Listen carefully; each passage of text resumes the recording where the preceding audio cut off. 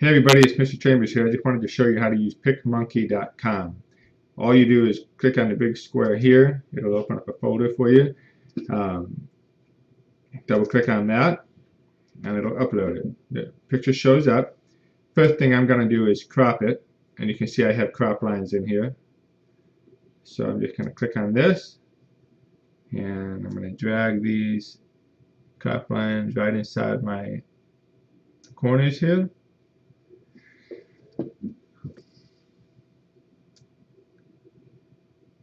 There, you have the other corner right in there. Okay, I think I'm good to go. Once I'm ready with that, then I apply. I'm going to rotate it, turn it left. That looks good. Apply. And by the way, if you did have to straighten it out, let's say your picture is crooked, that's how you can do it. And then I'm going to hit exposure. Leave the brightness scale alone. Just adjust your highlights. And I like to use the arrow keys on my keyboard. Give me a little bit more control. You want to go just so it looks good.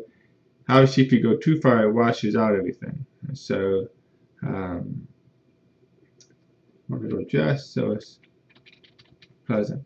If you have white paper, your white paper should look white.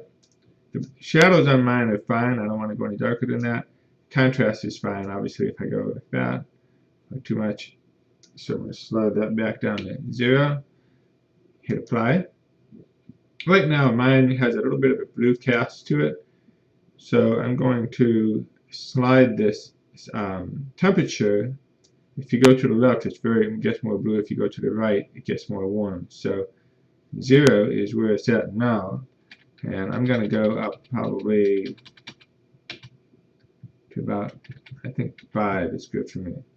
Now, one thing, if you guys are doing a pencil or charcoal drawing, and your drawing is supposed to be black and white, you obviously don't want to cast to it. So what you're going to do is take the slider on the saturation thing and slide it all the way to the left.